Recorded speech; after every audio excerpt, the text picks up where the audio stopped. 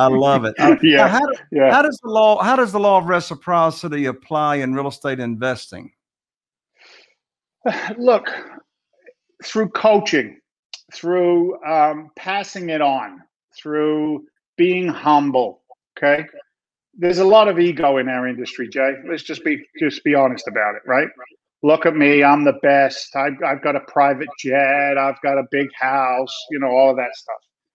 I don't believe that encompasses reciprocity. What reciprocity is an opportunity to give somebody a hand up, not give somebody a hand out, right? When you're in a position to share knowledge, knowledge is only powerful if implemented, right? So that's what I like about real estate reciprocity. And then we get to pass that along to our clients, to a homeowner in distress, to whatever that situation is.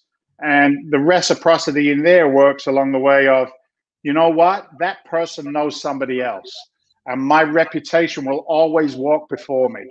Unfortunately, bad news travels faster than good news. We all know that.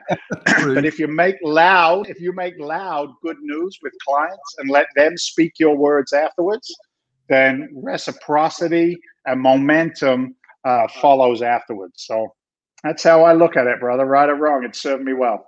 I love it.